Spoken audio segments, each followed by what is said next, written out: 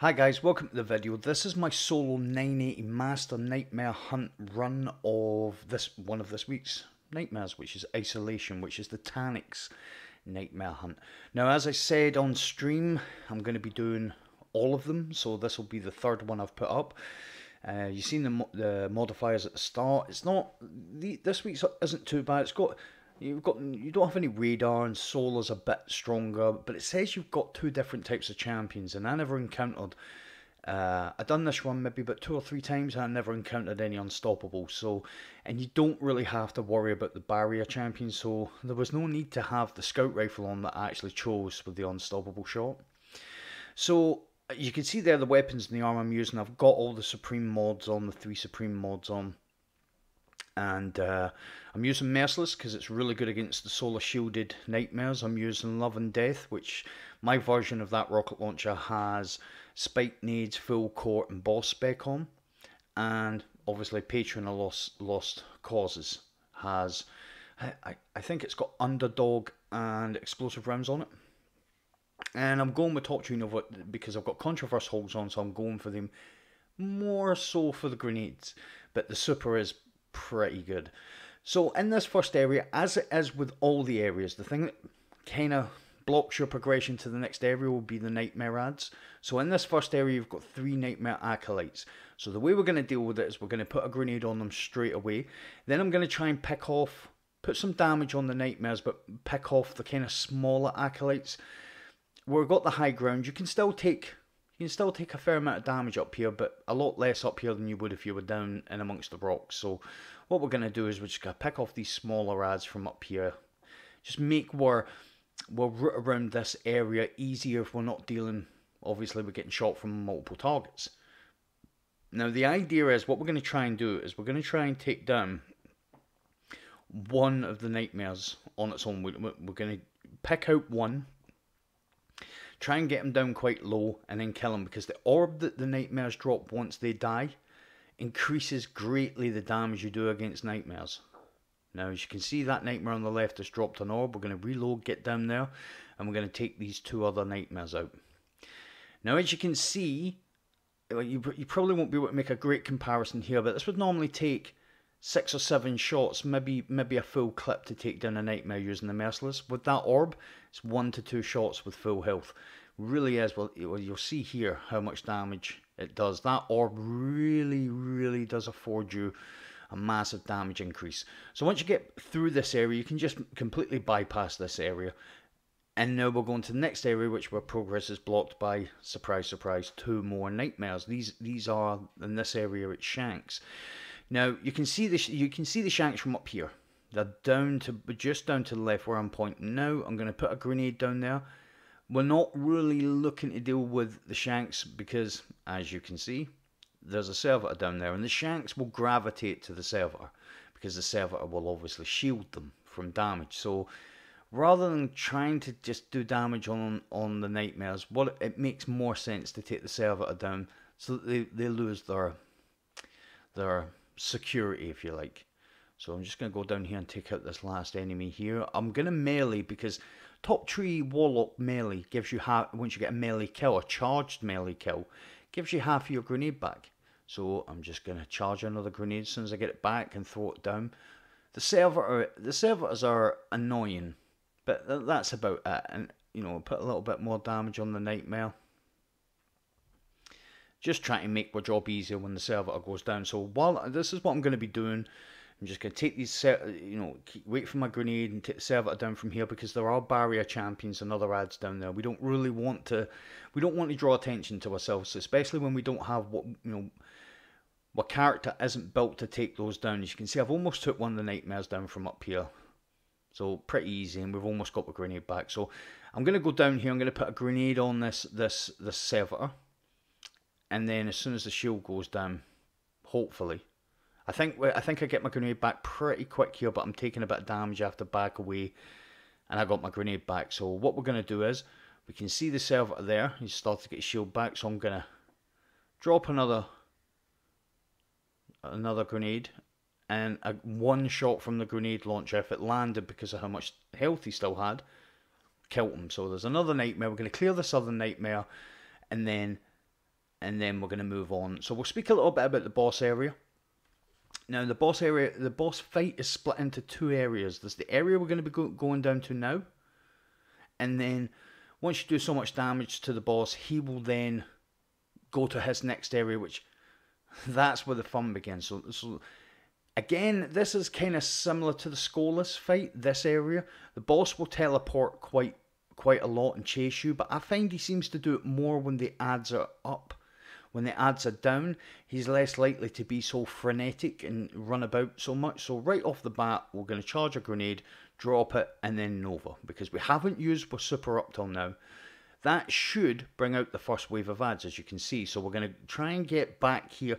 There is no safe zone that I found where you can go and you're safe from the boss. It's not like the skolas area where there was a platform where you could go and the boss wouldn't teleport. So what I was trying to do is just try to make myself aware. Now, as you can see, I never got my grenade back because I used it on the boss. It might be an idea to not use your grenade. Save your grenade for those ads. Try and get them when they're built up. So that you can give yourself a chance. You can see there's nightmare ads. That's why, you know, we can't attack the boss, because while the nightmare ads are up, the boss is in his nightmare state. So I'm just using these as cover, waiting for the boss. Again, it is about getting the boss to chase you so you know where he is.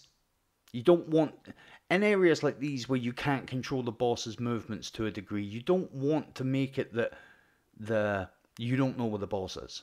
So as you can see, it's about lappage, just doing laps, and there we go. We've put a grenade down on them, take some of the trash mob ads out, and we can use this here.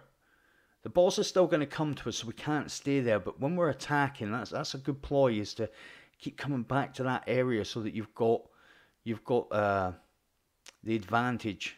Now, I've picked up that orb. As you can see, the orb just, it makes it so easy to take down nightmares, and I never really had too much of a problem taking down the getting ads and getting ammo, sorry. But I find that when you take out the ads, there is a point, you can see he's kind of frenetic, he's kind of moving about, and then there gets to a point where he just stops doing that. He's really fast, really teleporting. I'll get past him here, and it seems like when I turn around, you'll see exactly what I mean. This is the time now to attack him when he goes into his, now I'm kind of just crawling about mode, so we're just going to put some grenades on him.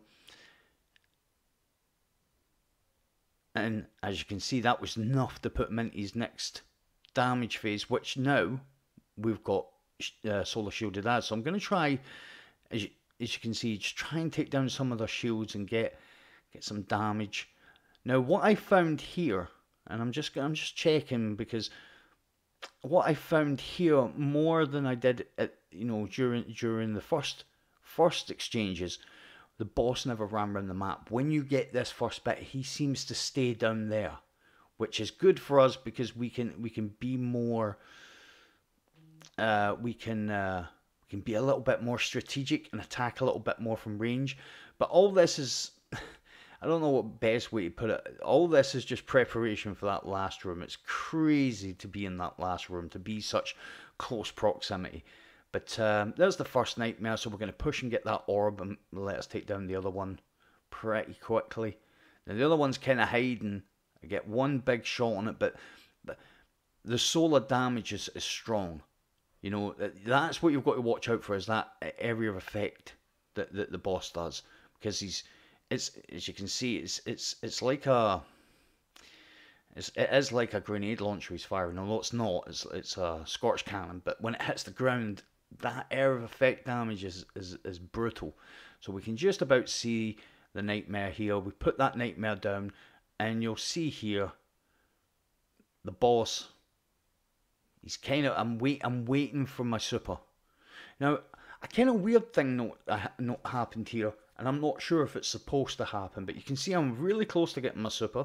So what I was expecting was, yeah, I'm going to get my super, I'll charge a grenade, jump up, throw the grenade. While I had the grenade charged, it never gave me my super. Now, I don't know if that's a thing, if that's a glitch. Never noticed it before. So I actually had to change weapon, which cancels the charging grenade thing. As you can see, I've just and then it gave me my super straight away. So that's kind of strange. So now we can charge our grenade, drop the grenade on him, and then Nova. And that puts him into... Now we're in the second part of the boss fight. So you seen I got a nightmare ad there, and I've got a whole heap of other ads, but the boss is gone. So we've just got these ads to deal with now. So we can come back up here and just mess about with them at our leisure. I'm just going to drop a big grenade over there, see how many I can take out. And again, from the spot we used the last time, and further back, there is a nightmare ad there. It's not too much problem to just take these out. They're going to try and push, but they're just normal enemies. You know. Well, actually, the nightmare's there. They're not normal enemies. I thought it was just a normal enemy pushing me there, but there was a nightmare enemy there. There's the other nightmare. We've got that damage boost, but he is now running away. He wants nothing to do with us. But the Merciless with a Catalyst is strong. You know, it gives you that range and stability boost. And the reason I decided to use it is I didn't think I was going to kill the nightmares with one shot. So perfect. It's like a a hard hitting, fast firing shotgun that just fires faster and faster, which would make it in close proximity really good for boss damage because you've also got solar damage as well. This room, however, is crazy. This is crazy. So you've got the boss in here. Then you're going to have ads that are going to keep coming in. And you just have to keep running circles. Now, you don't get tons and tons and tons of ads, but there's enough to cause you trouble. So we're going to charge for grenades. As soon as the boss is activated, I'm just going to put it on the lip. So it does damage to him, damage to everything. Right? And you can see it took the two invisibles out. Now, those invisibles later on in this battle are going to be solar shielded, but because they're invisible, you can't see the shield. So it literally is exactly the same as it has been in some of the other ones. It's about getting into a little bit of cover, but my advice, what I tried to do, I see him in a little bit of cover, took him out, took that nightmare out. I've got the boost, which will help me take the next nightmare out pretty easily. My kind of advice here, if you're going to get in cover, you've got, as you see, I never really used my rift here that too much up till this point. Didn't really use my rift because I felt like I had to keep moving. But as long as you've got the boss in your sights, you can predict where he is and you can see which direction he's going to spawn in. It's about being, fast on your feet. When you see him moving, you go the other way. And try not to stay. As you can see, I'm putting my rift down now because I'm planning on doing a little bit of damage here. You know. So now what it's about. He's not got a lot left, but now he's in his nightmare. So we're going to put a grenade down, and as you've seen, those nightmares came out and they're solar shielded straight away. But then they go invisible. So, like I say, there you go. You can see the explosion when you actually get the kill on the enemy. It's just about keep running those laps. Try and stay a difficult target. As you can see, it's a tricky little room. It really is. The Merciless made it easy because, any big ad or small ads that were solar, we're just going to put a grenade over onto the back there. The grenades really help. They really do. I got trapped on a little thing there, so it's that's the worst place to be facing the boss because the boss's damage is big damage. I've got decent recovery. You can see the stats on my armor when you check out at the start of the video. I've got decent recovery, which helps me get my rift back because that's the thing. Now we want these ads to push us because the Merciless makes light work of them if they're close to us, and then we get that orb and then just completely annihilate the next one, and then Nova, and we're done. And that's the run, guys. Good luck with trying that. I'm sure you guys can all get it. Thank you very much for watching the video and supporting. And I will see you guys in the next video.